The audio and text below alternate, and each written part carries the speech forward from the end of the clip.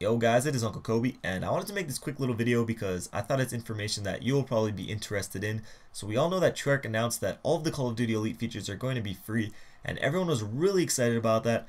However, if you think about it, nothing has really changed. For Modern Warfare 3, purchasing Call of Duty Elite for $50 gave you access to all the different features of Elite, plus you get all the DLC that came with the game.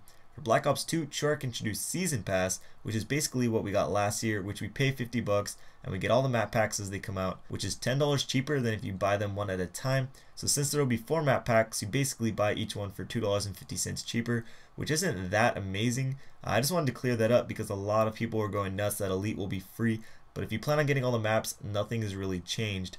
Anyways, if you found this video insightful or informative, please take the time to leave a like. Another video will be up in a couple hours covering all the snipers, so be on the lookout for that. This was Uncle Kobe. Peace.